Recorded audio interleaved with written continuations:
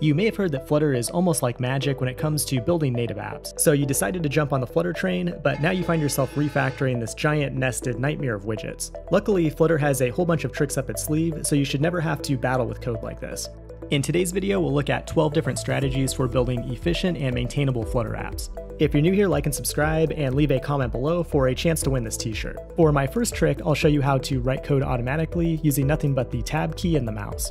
I talk about this in detail in my full Flutter course, which you can access as a pro member, but there are a few things that you absolutely must know. If we take a look at this code snippet, you can see a lot of closing tags on a single line, making it very hard to understand. But you can easily fix this by adding trailing commas to your arguments and lists. And the end result is an easy to read tree structure when we format the file.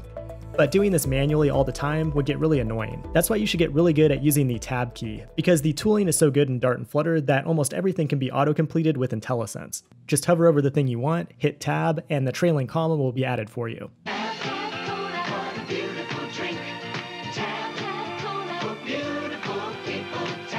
But the most powerful tool you have at your disposal is the Refactor tool. It allows us to insert new widgets into the widget tree, especially commonly used ones like container and center, and we can also use it to remove widgets without having to think about where the opening and closing characters are. And if the widget tree starts to become too deeply nested, that usually means we need to refactor out into our own stateless or stateful widget. And the Refactor tool can easily handle that while also setting up a constructor with the necessary input properties. So you should really never have to write a custom widget from scratch. Now, tip number 2 I learned from Robert Brunhag's YouTube channel, which you should definitely be subscribed to if you're using Flutter. You won't be able to use the VS Code Refactor tool in every situation, but there's still a few things you can do to make your life easier. First, install the awesome Flutter snippets from Nash Romdial. That will give you shortcuts to generate things like stateful and stateless widgets. Then when you run into issues with your code, you can hit Control-period to run a quick fix. A common example is when you're adding properties to a class, and you want to add the properties to the constructor along with a key. In many cases, Control-period will fix your code with a single keystroke. And another tip from Robert is to use the Bracket Pair Colorizer plugin to visually match the opening and closing characters between widgets, adding additional clarity to your editor. Using your tools effectively is one thing, but now let's look into some of the magic tricks that are built into the Flutter framework itself. Flutter renders animations beautifully at 60 FPS or better, but animations traditionally require a lot of complex code. Animated container is a widget that you can apply styles to just like a regular container, but if those styles change, then it will automatically animate in between them. You can animate things like position, size, color, shadow, and gradients, just to name a few. And all you have to do as a developer is provide the duration and timing curve of that animation. Then define some dynamic properties on the widget, and when those properties change, Flutter will automatically animate between them. So the animations can be implicitly tied to the underlying data or state of the application. And that brings me to tip number 4, Dart. It might not be the most exciting programming language in the world, but it has some nice sugary features that can make your code concise and readable. Ow! Yes! That's awesome! One of my favorite features is the ability to add conditional logic and for loops directly inside of lists. Let's imagine we have this button and we want to animate 5 different box shadows simultaneously. We could animate each of these shadows one by one, or we could simply combine an animated container along with some conditional logic and a for loop inside of a list, and we're done. So once you understand how to use these tricks, you can combine them together to get things done even faster. But Flutter can actually provide even more magic when it comes to animating between screens using the hero widget. If you look closely here, you can see that the image that we click on never actually leaves the screen, even though we're moving to a completely different screen. So the user's focus is never broken, and it just looks really nice and polished. To make this animation happen, you just need to have 2 screens that you switch between using the navigator. Then you wrap the part of the UI that's shared between the 2 screens, usually an image, using the hero widget. Both instances of the hero will share a common tag, and Flutter will match these 2 tags together and handle all of the animation stuff for you under the hood. But what if you have something super complex, like a fully animated 2D vector scene, and you want the user to be able to interact with those graphics? Tip number 6 is Flare, which is a 2D animation tool that allows you to integrate complex animations directly in your Flutter app. And one of the best practical demos that I've seen using Flare comes from the Filled Stacks YouTube channel, which is a must-subscribe for Flutter developers. In that tutorial, he shows you how to create the animations in Flare's design tool, and then export them and make them interactive in a Flutter app at 60 FPS. Now, I've mentioned 60 FPS a couple times now because it's so important for the user experience, but how do you know if your app and your animations are actually hitting this benchmark? Flutter actually has a built-in performance profiling tool that you can use on an actual device to determine how well your app's performing. Now, this only works on physical devices and not emulators, but you simply run your app from the command line using the profile flag, then enter capital P, and that will show this overlay on your device. If you see any red bars as you're using the app, then you know that you have a performance bottleneck that needs to be addressed somewhere. Now that you know you have beautiful animations at 60 FPS, you might want to tweak things based on the platform you're targeting. Flutter ships with 2 widget libraries out of the box, Material and Cupertino, designed to look perfect on Android and iOS. Most of the apps that I've worked on have a very customized UI, but there are times where you might want widgets to look like they came directly from the platform itself, especially when it comes to dialogues, forms, and alerts.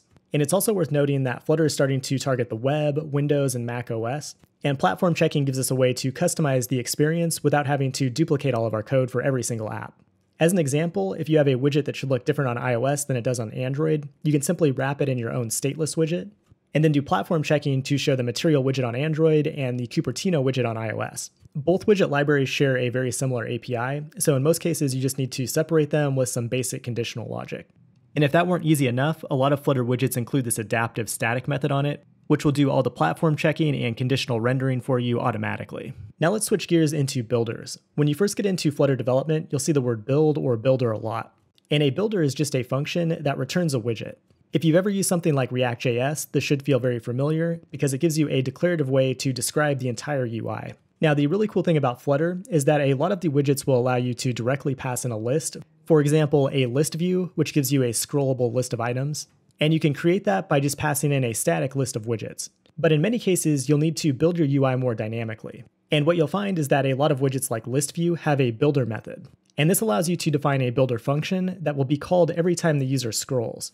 And that gives you access to the current index, so you can describe exactly what should be shown in the UI based on that index. And that's extremely powerful if you have an infinitely long list, or you need to do something like server-side pagination. But the magic doesn't even stop there.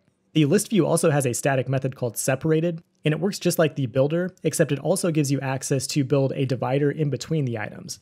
And that's incredibly useful if you need to group and divide items in a specific way at runtime. So Flutter does all kinds of amazing stuff for you out of the box, but one thing it doesn't really have a strong opinion on is state management.